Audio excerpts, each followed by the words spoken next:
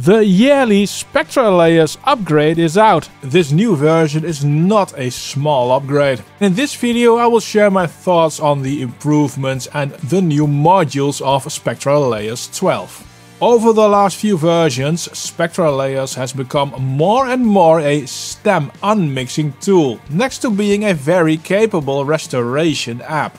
This trend is not stopping anytime soon, because there have been done a lot of improvements and additions to the stem unmixing features of Spectralayers.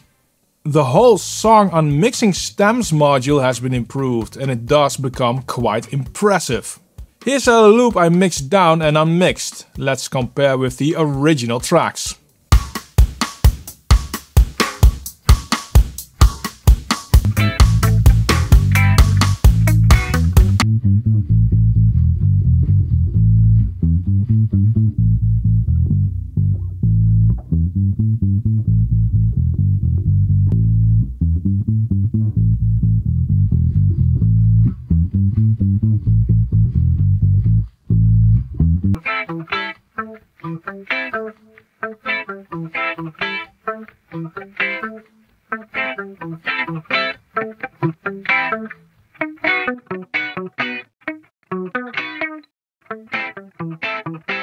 These results are excellent, but this is of course a very open sounding mix, and results will, as always, vary a lot with how dense the original mix is.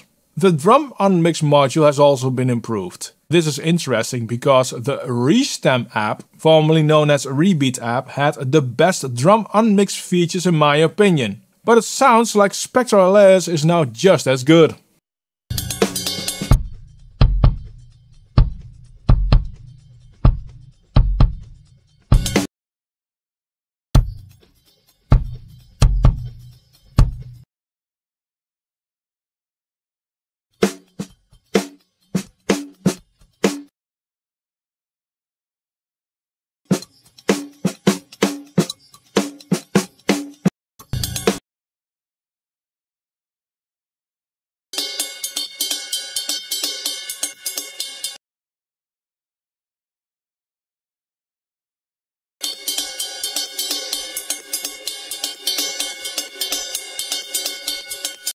One added feature for the drum unmixing is the toms layer.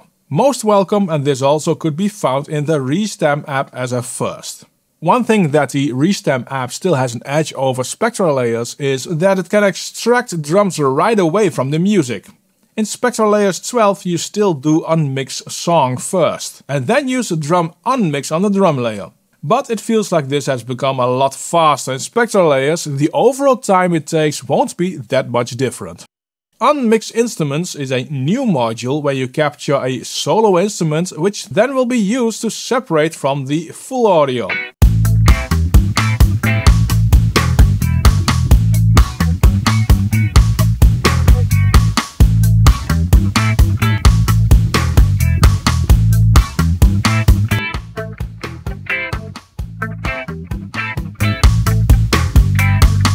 I did not get very proper results with this yet. It works kind of okay, but I found that using normal song unmix worked much better usually.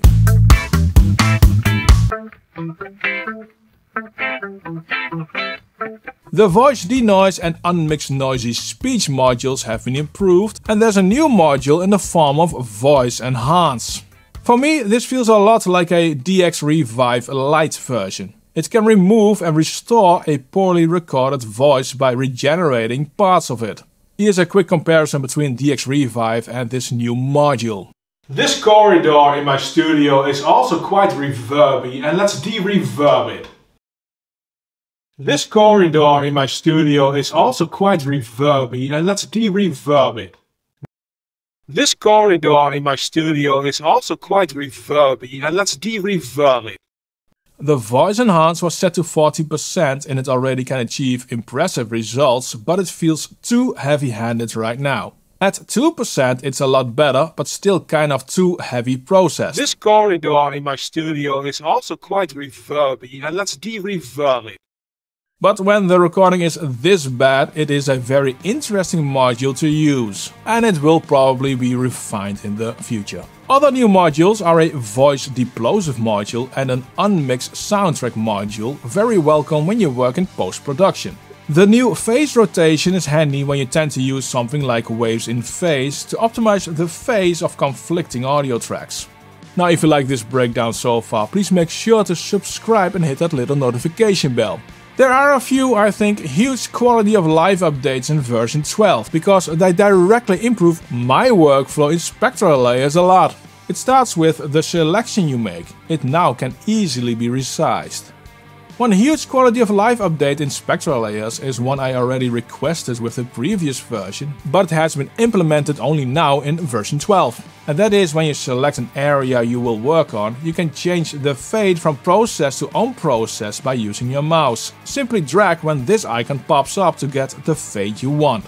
The selection algorithms have been improved, and that means that the frequency, harmonics and transition selection tools now work better.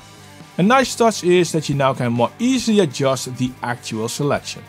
As a Spectralayers user, version 12 offers a lot to justify the upgrade price. Spectralayers also becomes more and more a great alternative and replacement for other restoration tools. It's not quite the replacement yet for DX Revive, but who knows what will happen in the future. Spectralayers is already a very good alternative to Isotopes RX and more.